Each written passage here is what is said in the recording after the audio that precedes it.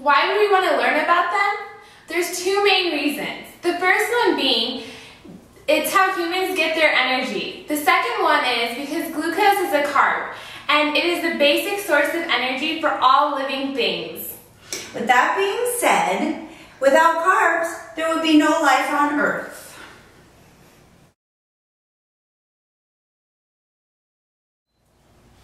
Carbs are grouped in 3 classes. Those 3 classes are monosaccharides, oligosaccharides, and polysaccharides.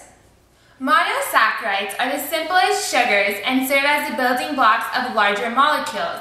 An example of this would be glucose. This bag here represents 1 grain of sugar. And another example of glucose could just be as simple as an apple.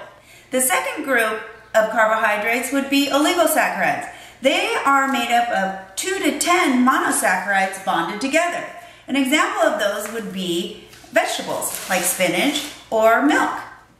The third class of carbohydrates would be polysaccharides. Poly meaning many. An example of this could be sugar once again. They contain more than 10 residues, meaning they could have 11, 12, or 13 residues. It could go on and on. The example would be a complex carb like bread. Complex carbs give you sustained energy as opposed to a simple carb which would give you just quick energy. Now looking at it through a chemistry class perspective, you see the 3 groups of carbohydrates. You have your monosaccharides. This is 1 sugar molecule of glucose. If you take 2 sugar molecules, 2 to 10 of them, you would get an oligosaccharide.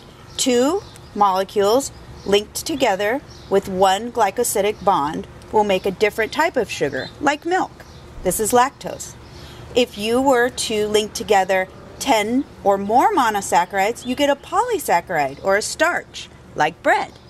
It goes on and on and on. Polysaccharides such as these are sustained energy because they need to be broken down into monosaccharides. Now that we have seen what an important role carbohydrates play in human life, we will see how this energy is made. Plants take it in the sun to make a starch, like a polysaccharide. Then we as humans eat that starch as well as other forms of glucose. After that, we break down polysaccharides into monosaccharides for ATP. Then glucose is the basic source of energy for all living things. Therefore, without carbohydrates, there would be no life on Earth. Sugar.